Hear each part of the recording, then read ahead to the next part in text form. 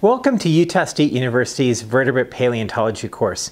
My name is Benjamin Berger, and in this lecture, well, I am going to talk about one of the most important innovations in the evolution of vertebrate animals. Something that would profoundly change the life cycle of terrestrial vertebrates and facilitate the evolution of land-living animals, such as mammals and reptiles, dinosaurs, and birds. And I have that innovation right here in my pocket. It's the egg, a waterproof, hard-shell encased nursery for the development of embryos on land.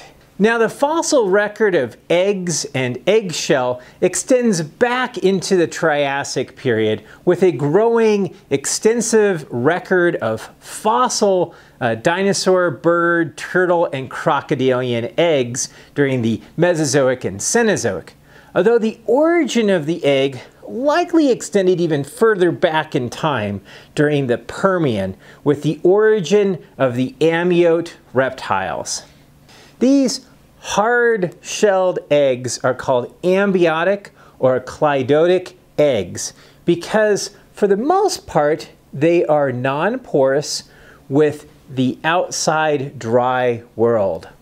The egg is encased in a semi-permeable shell formed from calcium carbonate, which retain all the moisture to the inside of the egg, while allowing limited movement of oxygen and carbon dioxide gases to the atmosphere. Now, below the hard shell is a series of extra embryonic membranes.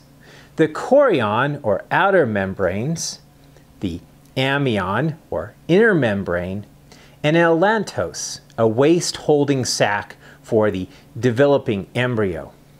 The embryo itself is attached to the yolk, which is the only source of food for the growing embryo. And in unfertilized eggs, such as this one, it's food for me to eat.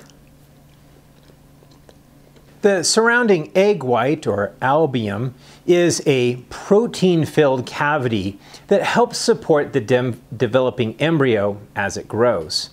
The innovation of the amniotic egg allowed the earliest reptiles to move further away from the water, venturing into the more dry deserts and exploiting fossil resources such as insects and plants, as well as other vertebrates that had begun to venture further from the shorelines of rivers, ponds, and lakes.